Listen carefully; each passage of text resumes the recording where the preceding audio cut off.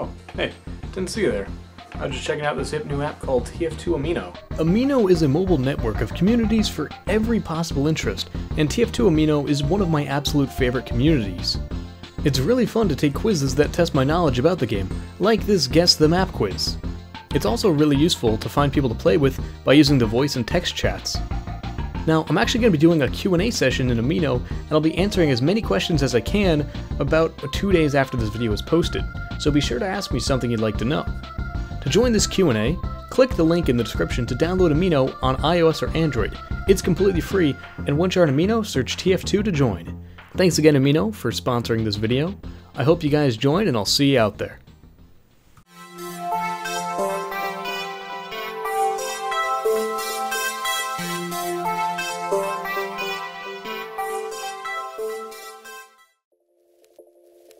Hey everyone, welcome back to another Team Fortress 2 tutorial video.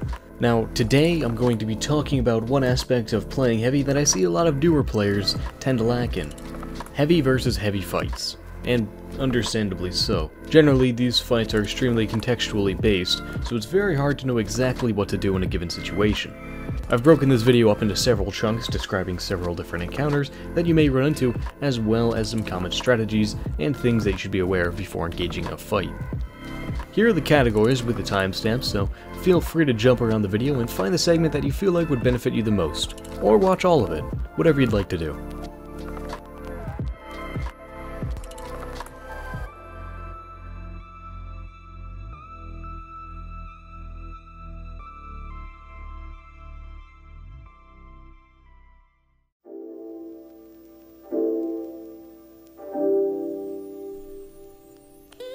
Heavy has an arsenal of about 5 different primary weapons, and each has their own advantages and disadvantages over one another. Usually, the two you'll run into when playing Heavy would be the stock or the Tomislav. Now, generally when fighting the Heavy, there are 3 things you should be aware about: damage, readiness, and tracking. Damage is pretty simple, usually it just depends on who is revved and firing first, but in some cases the resistances from the Natasha or Brass Beast can allow the Heavy to live a little bit longer, which would allow him to output more DPS than his opponent, even though the gun itself does less damage. So, here are the miniguns in order from the highest DPS to the lowest DPS. The Brass Beast, Stock, Huolong Heater, Tomislav, and the Natasha. However, it is important to note that the Tomislav is more likely to land shots than any of the other miniguns at a range, and the Huolong Heater does roughly 13% more damage than the stock if the enemy is on fire. Now, that's not to say that DPS is the only thing to take into account when it comes to what makes a weapon viable when fighting heavies. Readiness is also very important to keep in mind. After all, whoever has the quicker draw is more likely to output more damage and win the fight. The prime example would be if the Natasha Heavy, the lowest damaging minigun, caught a Brass Beast off guard, they would likely win the fight because of the insane amount of time it would take for the Brass Beast to even start firing. So, here is a list of from the quickest to the slowest miniguns in their deploy time. The Tomislav, Stock, Huolong Heater, Natasha, and Brass Beast. Generally, if someone is using the Brass Beast or Natasha, they have to be much more alert because if they get caught off guard, they will really suffer some major consequences. While someone using the Tomislav is able to quickly rev up and kill their attacker if they do get jumped when they're off guard. Now, when it comes to tracking, there isn't really much to say for each specific weapon because this is down to each player's own skill.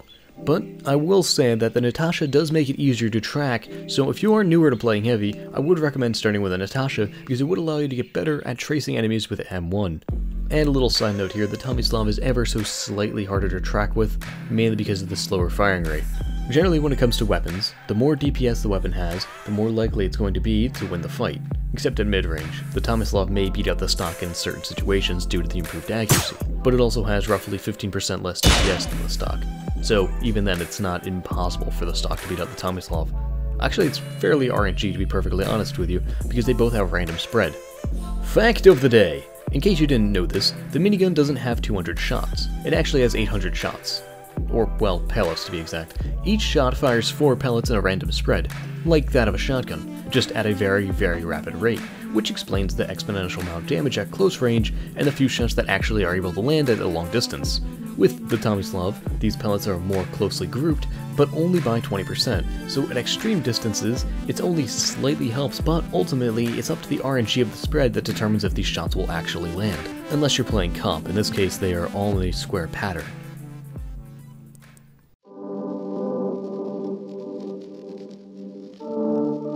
So this is one of the more unheard of aspects of Heavy that I don't expect a lot of newer players to really know right off the bat. Ever since the summer of 2014, Heavy has had this damage ramp up. Now, trust me, it's not as bad as most people would expect. The entire time I've been playing Heavy, it's been like this, and it does explain why some Heavy fights seem completely RNG. Now, how this works is when you first start firing, you have 50% accuracy and 50% damage of what you'd expect. After 1 second of firing or being revved, it will reach its maximum amount of damage and accuracy. Now, 1 second may not seem like a long time, but I assure you, it is very important and it's longer than it seems. An example of how long 1 second actually is, you can fire 10 rounds as Heavy in 1 second. So, next time you're playing Heavy, fire 10 shots, and that's how long it takes to reach the maximum accuracy and damage for your minigun. So, if you're a Heavy and you see another Heavy revved, you're already at a significant disadvantage. However, you may still be able to win the fight if you jump him from an angle he's not already watching, because by the time he turns around, you'll already have a decent amount of damage ramp up and be able to win the fight. Keep in mind, just because you do 100% damage after 1 second of firing doesn't mean you should be revved all the time. Don't be afraid to walk around normally. Besides, usually this damage ramp up only comes into play when you're fighting either a horde of enemies or another Heavy. Other than those instances, however, it's unlikely that you would notice a stark difference when it comes to gameplay.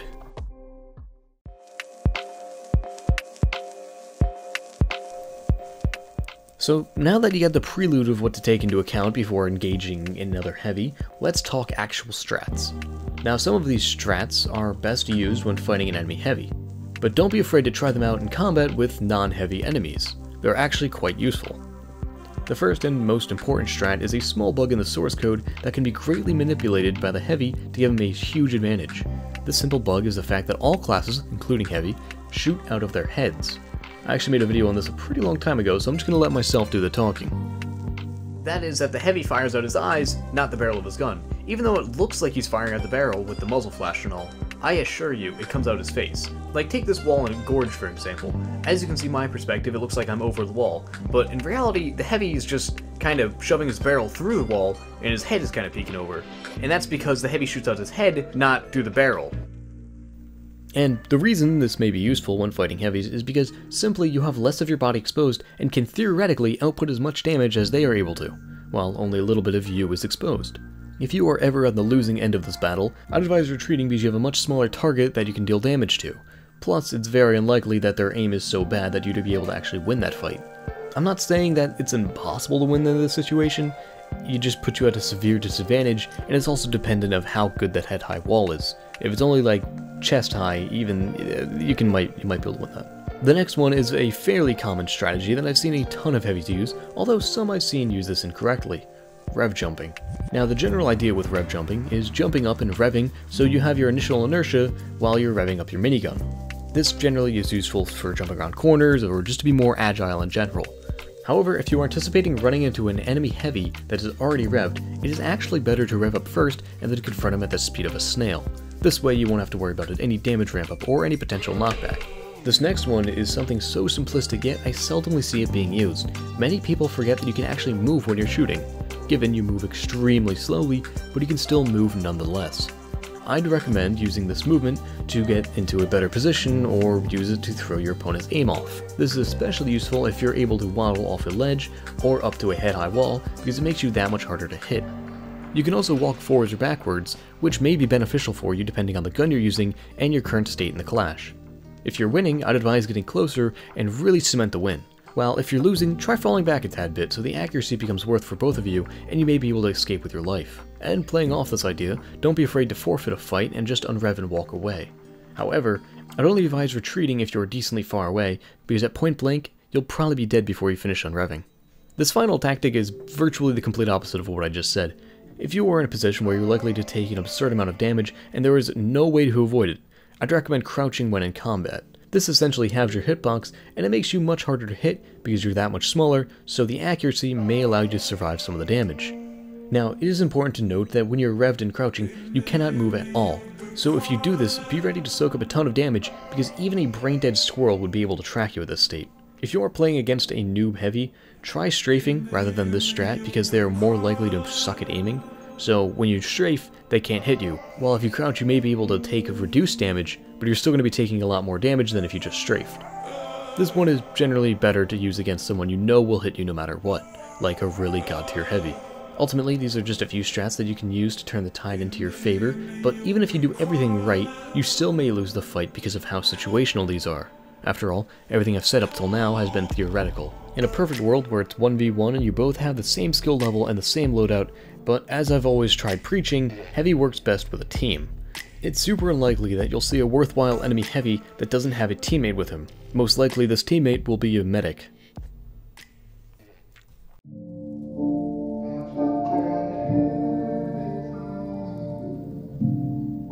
As we all know, medic with a heavy is the real threat. Obviously, a good heavy by himself can do a stupendous amount of damage, but when a good heavy has a medic, oh boy, it's like cranking the dial up to 11. So when it comes to medic-heavy combos, there are 3 different mediguns that can really spice up any conflict. The medigun / Kritzkrieg, the vac, and the quick fix. Each one has their own use, but generally if you see a heavy being pocketed by the vac, you are at a severe disadvantage. Just that fight you're probably going to lose. The quick fix also tends to give the pocketed heavy an advantage in certain situations, but generally if you're fully overhealed with a stock or Kritzkrieg, you have a fighting chance against a quick fix.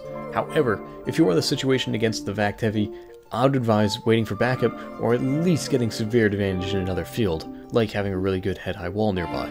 This is due to the fact your only damage type is a steady stream of hit scan bullets, and each bullet would do significantly less damage on a vac heavy.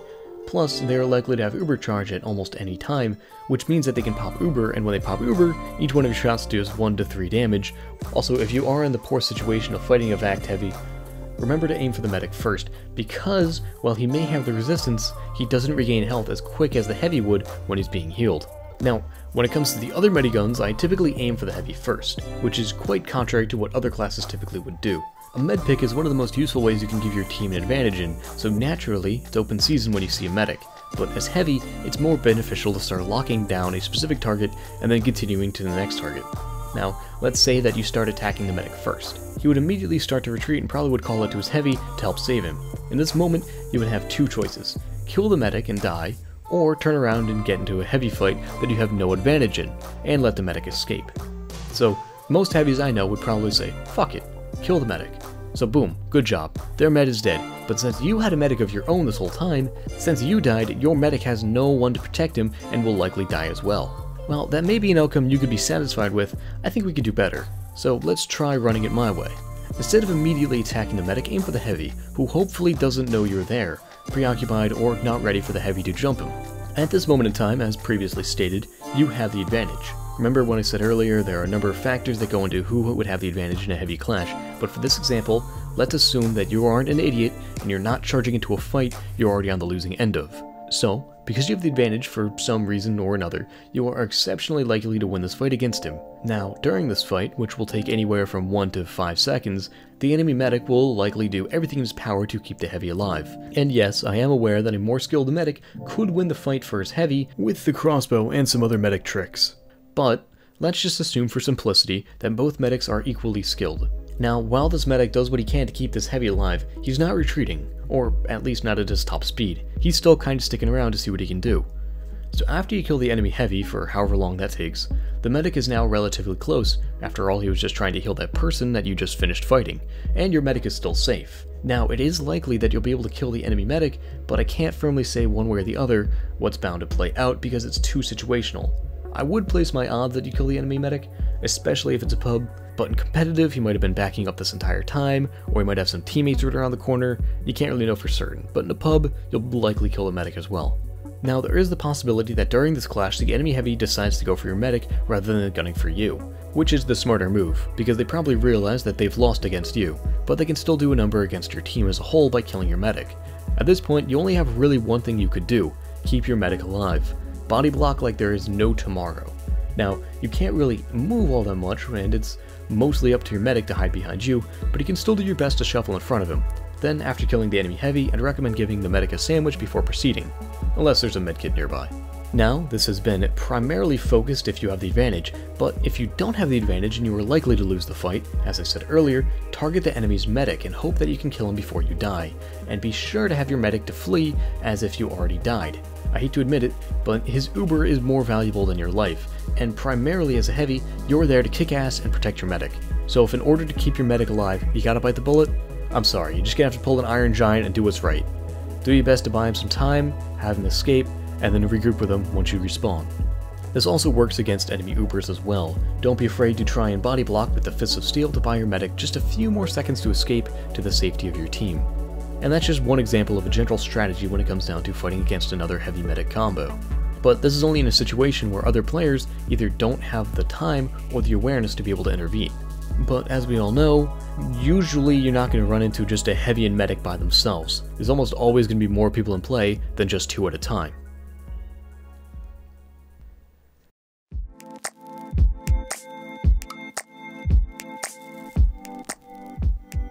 Now, one of the more likely situations you'll encounter in any game is a team fight. I define these as clashes with at least 6 to 8 people. Usually, these are the meat of the conflicts where everyone is fighting someone and it's a little bit hectic. As I touched on earlier, Heavy does his best when he locks onto one target at a time.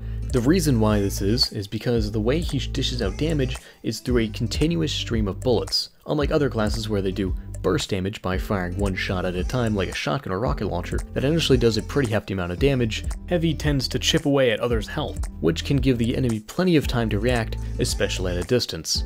So generally, as Heavy, it would benefit you the most to attack targets closest to you in the battle. There are very few situations where in a team fight it'd be more beneficial to an attack opponent that's further away than someone who's right on top of you.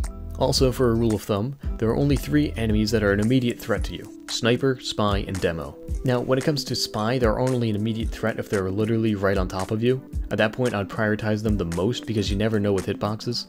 Really, anything that can kill you at one shot should be your first prioritization in that moment, unless it's something else that can kill your medic. In that case, it should be whatever could kill your medic. Again, you want to keep him alive the most. But for simplicity, let's just say there's no Spy right on you at this moment, you should mostly aim to take out their Heavy or any of their other high damaging classes to allow your team to advance, while, for your sake, your team should, emphasis on should, take care of the classes that can really mess you up like Sniper or Spy. Although as Heavy, you can take care of Spy pretty easily because they have to get close to you to kill you, and at close range you would tear right through them, so you just kinda gotta be a little aware there. Also, usually in a team fight, I'd like to run with a fellow medic and Demo or Soldier, whichever one is more reliable and willing to stick with the combo. This is because counters to Soldier or Demo, like Pyro, Heavy counters fairly well, and then when there are classes that would counter Heavy, Soldier or Demo can hold their own against. Like with a Sniper, a Soldier can just rocket jump up there and take out the Sniper. Plus, since they output a large amount of damage, it gives your team this sort of group that just crushes everyone in their path. I would advise against running straight into the enemy team without a team of your own, but let's face it, sometimes the odds are against you. In situations where you're either by yourself or outnumbered, play much more passively, either by playing around med packs, which I'll get into in just a bit, or by getting some serious advantage, like a head-high wall or catching the enemy off guard. But even then, I wouldn't expect to walk out of these situations. I would just hope to buy the rest of my team some time. That doesn't mean it's futile to retreat in some situations, but as the slowest class, I find it's better to hinder the enemy's team than saving my own skin. Ultimately, when it comes to team fights, they tend to be hectic, but as Heavy, your goal is to obliterate their DPS and secure the objective. Keep in mind, as Heavy, there are distinct things you can and cannot do, so it's very important for you to know your limits, especially in large conflicts. Heavy has his hard counters, and you just gotta be aware of these. Like a god tier Demo will probably chew right through you, and at that point, you're gonna either have to play much more passively, or just hope someone else can take care of them. Now, not every interaction with an enemy team, let alone an enemy Heavy, will go the exact same way. Sometimes it's entirely dependent on the environment.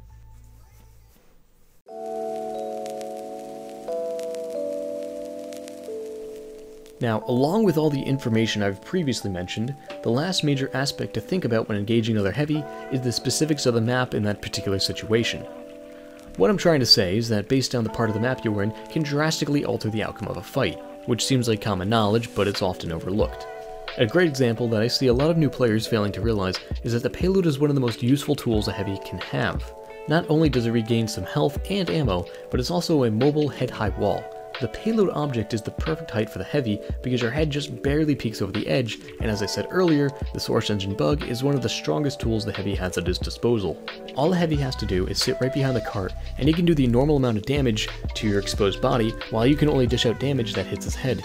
So if you are fighting against another heavy on the objective, I'd recommend getting as close as possible so you also benefit from the head-high wall, or trying getting around the payload so it no longer functions as a barricade for him. Another map-specific tip is playing the med packs. People often forget that you can shuffle around when firing as heavy, and while you shuffle around you can pick up med packs close by. This seems really simple, but a lot of people forget it. If you're playing defense and you don't have a medic with you, don't fail to overlook this. It essentially buffs your health by either 60, 150, or 300 depending on the med pack you pick up. Just try not to pick it up too early, otherwise you kinda wasted its usefulness. However, personally, if I had to choose between standing near a med pack or getting a nice head-high wall, I'd have to go with the latter option. Mainly due to the possibility of a scout or someone else swooping in and stealing it when you need it most. But it's better than nothing. And that's really all there is to it. I think I covered majority of the common situations that you'll be likely to run into in both casual and high-laner matches, but don't be fooled. There is a lot of individual things that can swing the tide of battle when it comes to heavy versus heavy. Sometimes it can even be dependent on the ping of each player. Think about when you turn a corner and get killed by some hit-scan weapons. But they should increase your chances of being victorious exponentially. I really hope this was informative to you all. Big thank you to everyone that was able to help me out with this video. Their channels are linked below, by the way, and I really want to thank you guys for watching. I know this was a very long video, but I hope you enjoyed it nonetheless. I hope you have a swell rest of your day, and as always, peace out.